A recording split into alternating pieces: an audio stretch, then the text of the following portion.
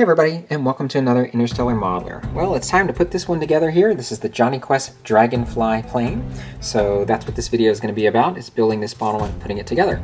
I'm going to be lighting the model as well. In fact, I've already started the process here. These are the two trees that contain all the parts.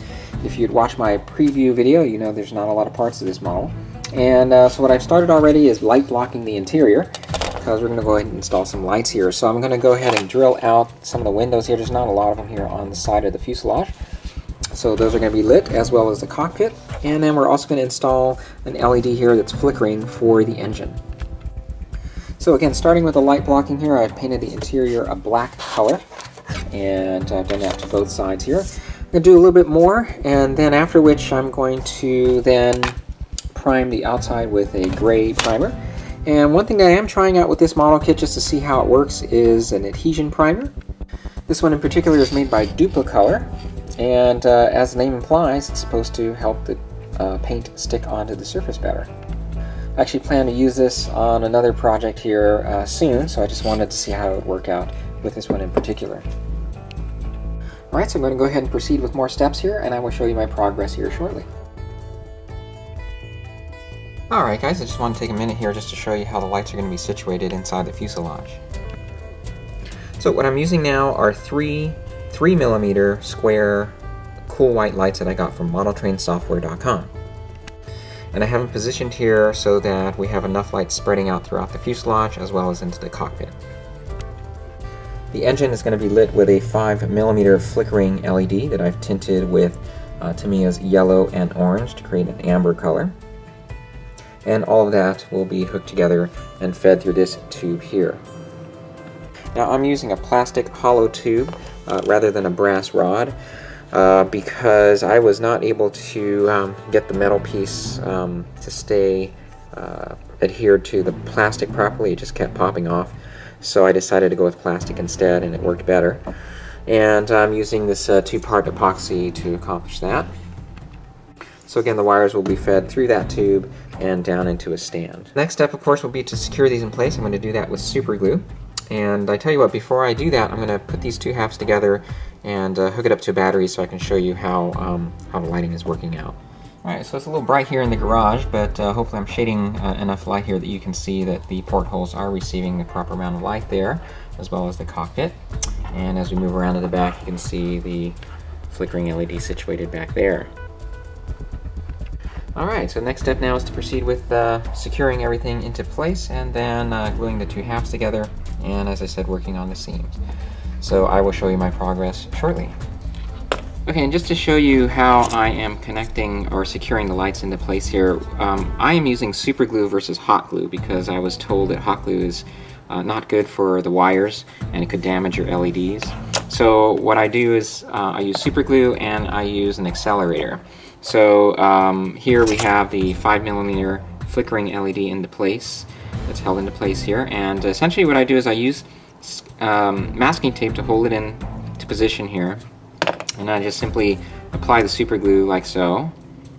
I'm going to put just a little bit more here, and then once I put the super glue into place, I will then put some accelerator, and that way it hardens the super glue fairly quickly so it can stay in place, and you can just let go, and there you have it. So once that's done, I'll just give that a minute just to make sure it's dry, and then I'll peel away the masking tape. Okay, so now this LED is dried, the glue I should say is dried here, and so as you can see I used the masking tape to hold it in position. So I just wrap masking tape around the fuselage like this, and I'll just slice it here, and then I just use tweezers to pull it off like that, and like so, and there we have it. And you can see I've already done that along here as well. So I've got a good amount of glue that's holding all these lights now in position so they won't get loose.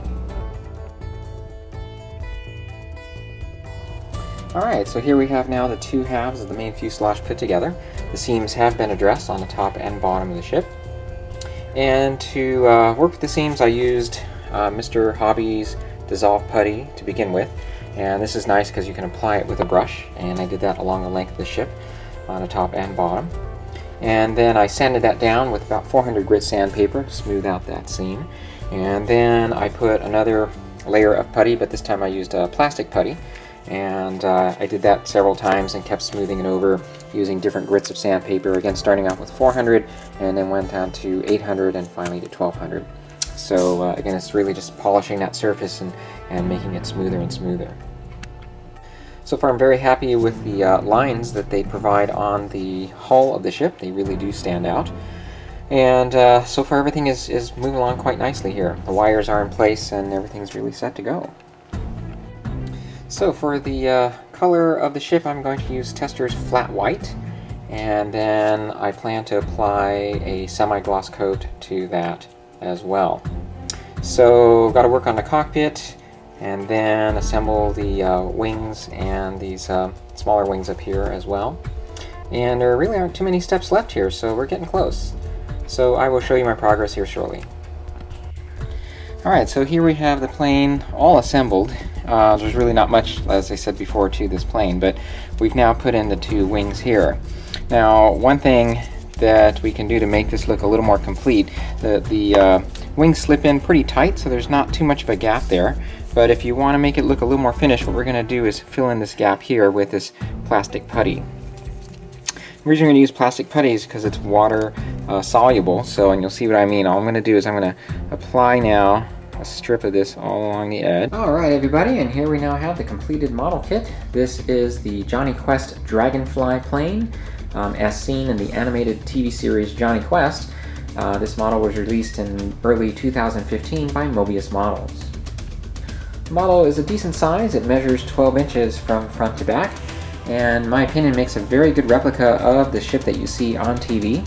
I'm not aware of any inaccuracies here. It looked pretty good to me, so you know, compared to what you see on a TV show, it's a very good representation of that. So overall, the model, as you can see following along the video, that it was fairly easy to put together. This is something you can do in a weekend. As you saw, the model comes with just some basic pieces, the two halves of the fuselage. The wings are just a single piece that slide into place. The tail section is already molded into the main body of the ship. So your challenge to building this kit is going to be addressing the seams on the top and the bottom, which really isn't that big of a deal. But I think probably your biggest challenge is going to be the cockpit. So hopefully you found my advice useful that I gave you in the video here. As you saw, I used masking fluid to accomplish this. And I am so glad I came across masking fluid, because really to try to attempt this with masking tape would be very difficult. The one big advantage you have with masking fluid is that it's almost impossible for the paint to bleed underneath the masking fluid versus masking tape, which I'm sure you've all worked with, can be kind of a mess if it doesn't do what it's supposed to. So again, with just a fine brush, you can apply the masking fluid to really fine, small areas like you have here. And then of course, peeling it away is not a big deal as long as you have a sharp X-Acto knife. So overall, I'm really pleased with the way the cockpit turned out here. Now, I, as you well know, had every intention to light the model, and I say that because two of the lights burned out once I hooked up the power supply. So I'm not sure why that happened. Those lights are designed to work with a 9-volt battery, but unfortunately that mishap occurred, and there's no way really to replace them. And that is the one thing about LEDs. I was asked once, you know, what do you do if the LEDs burn out? And there's really not much you can do, particularly in a situation like this. There's no way I'm going to tear apart this model so that I can replace those LEDs. I still have one that is lighting the interior here, and you can kind of see there's a bluish glow in the cockpit area. Unfortunately, it's just not going to light it up as brightly as I had wanted to. The backlight is working pretty well. This, of course, is a flickering 5mm LED. If you were able to see this in real life, you would notice that this actually does not glow bright white this way. It actually is a yellowish color, and but unfortunately the video is washing that out. And again, for the main color, I used Tester's Flat White, and then I applied a semi-gloss coating, and I chose to use Tamiya's semi-gloss spray. And a couple other things that you can do is you can certainly darken up the panel lines. In fact, that's something the instructions mentioned that you can certainly do with a wash of some sort.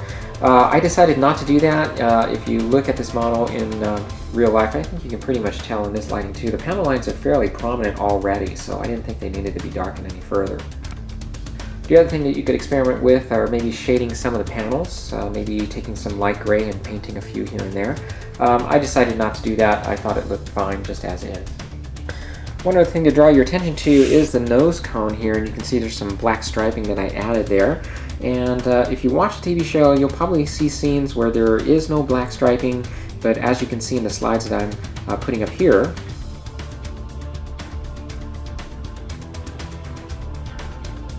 the black striping is rather evident. So I like the way that looked, so I decided to apply it to the kit as you see here. Alright guys, so it's time to give it my rating here. For accuracy, I'd give it a 5. I think the model represents a very good replica of the ship that we see on TV. For ease of assembly, I'd give it a 5 because it was very straightforward to put together. For likability, I really like the kit. I'm a big fan of the show, and it was a pleasant surprise to have this kit available for us fans here. And for affordability, I'd give it a single dollar sign because you can find the kit for under $30. So again, this is a cool kit to add to your collection, and if you're obviously a fan of the TV show, again, it was a pleasant surprise to see this on the Moebius website. As soon as I saw it, I had to go to, and I got this actually from culttvman.com. You can put those models on reserve, and then of course when they're released, you're charged a fee for the model kit. So I wasn't sure what the availability was going to be like, so I put it on reserve, and it had been on reserve for about a year. It took about that long for the model to be released.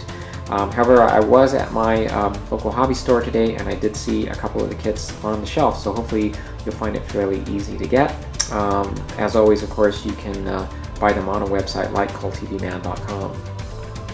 Alright, so that pretty much does it here for this model kit. If you have any questions, feel free to contact me on my YouTube channel, or you can email me at interstellarmodeler@gmail.com. As always, I'm very happy to answer any questions that you may have. So, that does it for now, and thank you again for watching. I always appreciate it, and I will see you in the next one. Take care.